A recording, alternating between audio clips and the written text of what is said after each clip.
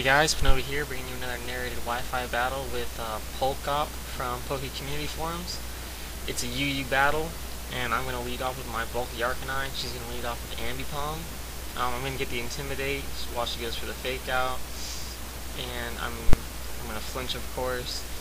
I see its Life Orb, and that Fake Out didn't really do much. I'm expecting a U-turn here, so I'm going to go for the extreme speed just to get some damage on it so that I could priority move to finish it off later. But she's actually going to go for the double hit, which does really respectable damage considering the Intimidate. And this Arcanine is a little bit bulky. So I'm just going to extreme speed again. I'm predicting a switch out to a Fire Resist, but she's just going to go into an Umbreon, which is an OU Pokemon, but recently Umbreon was moved to UU for a short period of time, and then it just very recently got put back to OU, and I guess she didn't know that. So, you know, it's whatever. I'm just going to go for the Morning Sun, predicting her Wish, and switch out into Rhyperior, just because I know it could wall this thing.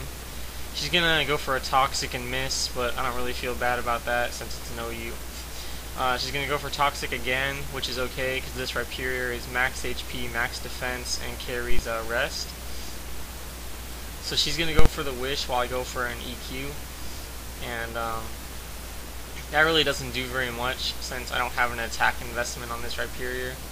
So since I'm Toxic and since it has Wish, I'm predicting the Protect here. So I'm going to go into my Subseeding Sceptile. So that free switch is really helpful for me. I'm going to go for a sub, predicting Toxic, and plus that's just what subseeders do. She was probably predicting, I don't know, Focus Blast or something. I don't know why she stayed in. So I'm just going to go for the Leaf Seed on the switch, and it's Ambipom. I'm going to switch out here because I was predicting a double hit, which would take out my sub and then hit me. But actually Ambipom's base speed is 115, not 120 like I thought it was, which is Sceptile's base speed.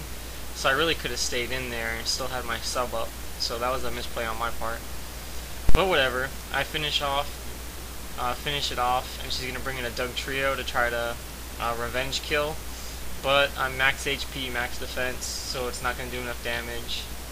And plus, you know, the ability, which has super effective moves. I'm actually interested to see how well I would have lived that, if at all, without my particular EV investment. But she's going to bring in a Kingler and go for Sword Dance while I go for the rest. Just because I have two Heal Bellers on this team. So that's the strategy with that. I'm gonna go into Arcanine for Death Fodder, but I was also going in for the Intimidate, and I totally did not realize Kingler had that ability to suppress stat reduction. So I'm just going to go in and bring in my Sceptile because I know I can outspeed and KO with an Energy Ball, and she decides to stay in. I don't really know why. Maybe she thought she'd outspeed, but Kingler speed's horrible. I don't know why she stayed in because she does have a Gardevoir on this team. Probably predicting my sub actually. So I'm going to go into Lantern on the Blaziken switch in just because I'm predicting a priority move, or just in case. Well, actually my Sceptile really couldn't touch that Blaziken either way, but I was predicting a priority move. And go into Lantern, go for a Confuse Ray, and that superpower did a lot actually.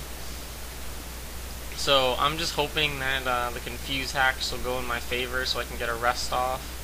But it doesn't really work out for me.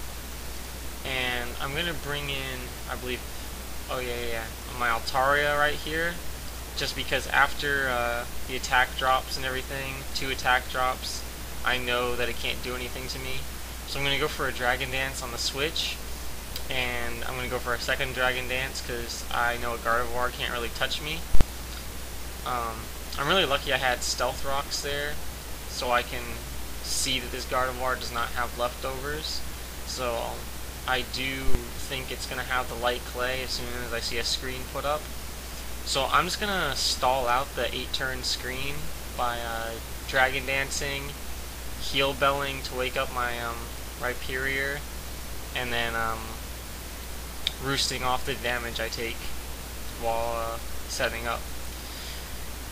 I don't really know why she's just staying in with Gardevoir, Psychicking, probably hoping to get some defense drops, and she did get the one.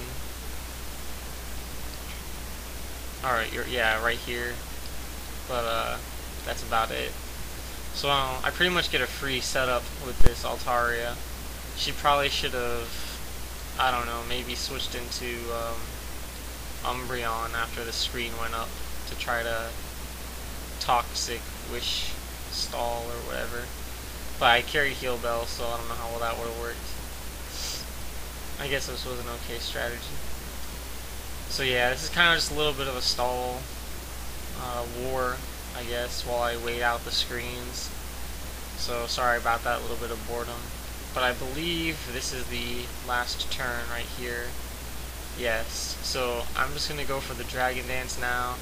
I mean, Dragon Claw, which is an obvious KO. She's going to bring in Umbreon and realize that she doesn't have anything that can survive, since all she has left is that Umbreon and Ambipom, was it? So that was a good game, Polkop.